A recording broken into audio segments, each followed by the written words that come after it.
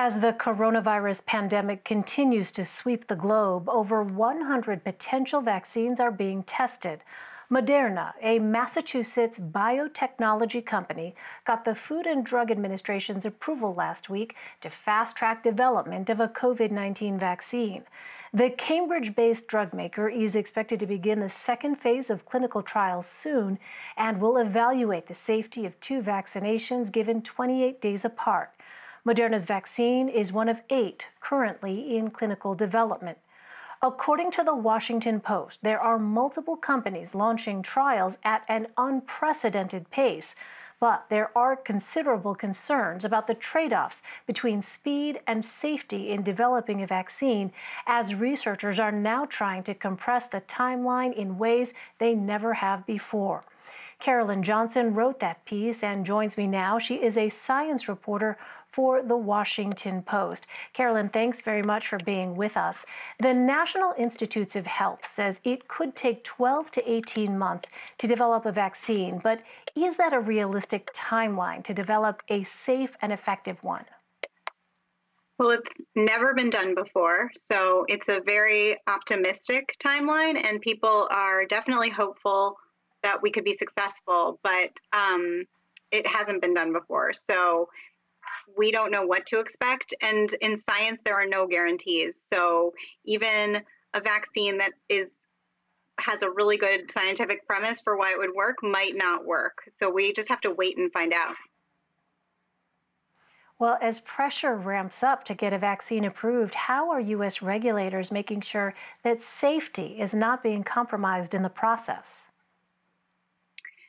The FDA, which is the agency that regulates vaccines and other medical products, has been really clear that they're not going to sacrifice safety in order to get something to market faster. But there is so much urgency and so much demand that a lot of people are really worried about this. And because normal vaccine development usually takes years, not months, or even a year and a half, people are kind of unsure whether we're going to be able to be as confident about the effectiveness and safety of this vaccine for a very broad population. What we might very likely see is that it gets rolled out initially to people on the front lines in a kind of like a large test clinical trial, to people like healthcare workers who are exposed and at risk. Well, the country's top infectious disease expert, Dr. Anthony Fauci, testified before a Senate panel Tuesday. He discussed some of the challenges in vaccine development. Let's listen to some of that. I must warn that there's also the possibility of negative consequences, where certain vaccines can actually enhance the negative effect of the infection. The big unknown is efficacy. Will it be present or absent, and how durable will it be? So, Carolyn, what are some of the risks involved in developing a coronavirus vaccine, and what could happen if there was a bad vaccine? Well, one of the risks is what Dr. Fauci just mentioned, which is in some cases, they're very worried that, it's possible that the vaccine could make some cases of the disease more severe.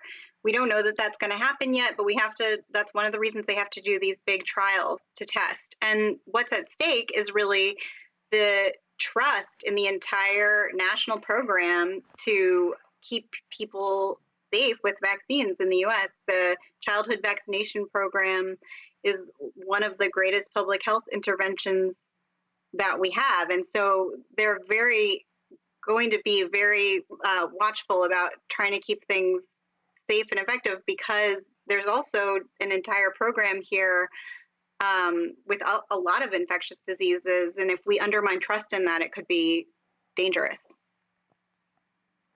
So can we expect to see more than just one vaccine as scientists continue to learn about the virus in real time?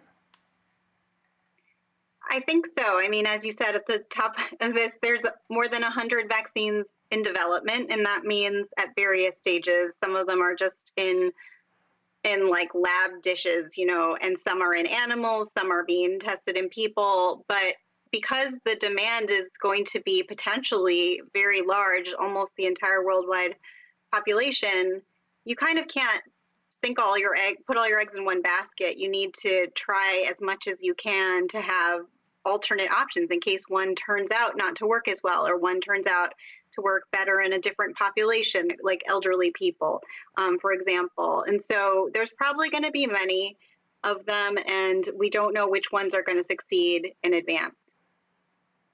So just to follow up here, so looking at global demand right now, is it even clear that developing a vaccine would be enough to end this pandemic? It's the one thing that is kind of the light at the end of the tunnel that we've been all hoping could bring sort of normalcy back, let us do things that we've all been kind of yearning to do the last weeks. But there's no certainty about anything in science. I mean, I think given the energy and the effort, many people would say they would bet on there being a vaccine or hopefully multiple, but we just don't know in advance. And I think it's going to be a tough path to when there is a vaccine. I mean, even if it happens at record speed, that's like a while from now. So people are going to still have to kind of learn to live with this virus in a way.